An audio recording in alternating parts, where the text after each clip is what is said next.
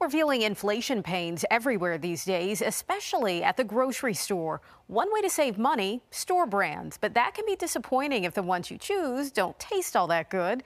We're working for you to serve up the store brands that you'll enjoy eating while saving money as well. If you're looking to save money at the grocery store, Consumer Reports says leaving store brands on the shelf is a big mistake. Store brands are almost always cheaper, sometimes up to 70%. But saving money might not be worth it if the foods don't taste good.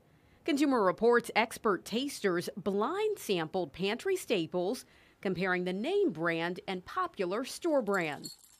CR tasters agreed a box of Honey Nut O's from Walmart's Great Value brand tasted a lot like Honey Nut Cheerios, but with a savings of about 67% per serving. What about the maple syrup on your pancakes? We found that all the syrups we tested were of very good quality, but some were actually more expensive than the name brand by Butternut Mountain Farms.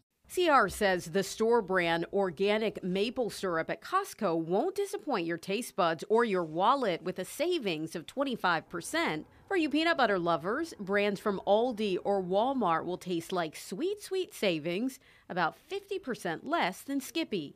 But CR's tasters say if you're a Skippy fan, skip store brand peanut butter from Target and Dollar General. Both had a less roasted peanut flavor. And speaking of nuts, for the price, testers said it's nuts how good these Costco extra fancy salted mixed nuts were. They were fresh tasting and had a good variety of nuts. And you'll save a lot of money over the name brand Planters. And while Heinz tomato ketchup is beloved by people everywhere, CR tasters found that ketchup by Aldi and Target was very good, and you'll save about 70% per serving. And based on prices paid, Consumer Reports says they'd expect you to save the most by shopping for store brands at Costco, Aldi, Walmart, and Target, and the least at Whole Foods.